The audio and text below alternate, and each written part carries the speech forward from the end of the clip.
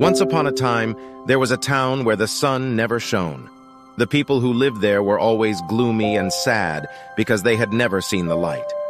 One day, a young girl named Ava came to the town and asked why there was no sunlight.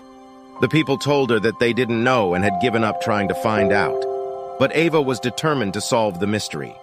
She climbed to the top of the tallest mountain in the area and discovered that a huge dark cloud was blocking the sun. Ava knew she had to do something to help the town, so she decided to use her kite to fly up to the cloud and break it apart. It was a dangerous and difficult task, but Ava never gave up. She flew higher and higher, pulling her kite with all her might. As she got closer to the cloud, she saw that it was made of sadness and despair. But Ava refused to be discouraged. She kept going until finally the cloud began to break apart. As the sun's rays shone down on the town for the first time in years, the people looked up in amazement.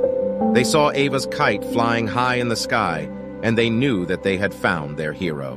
From that day on, the people of the town were no longer gloomy and sad. They celebrated the sunlight and the bravery of the young girl who had brought it back to them.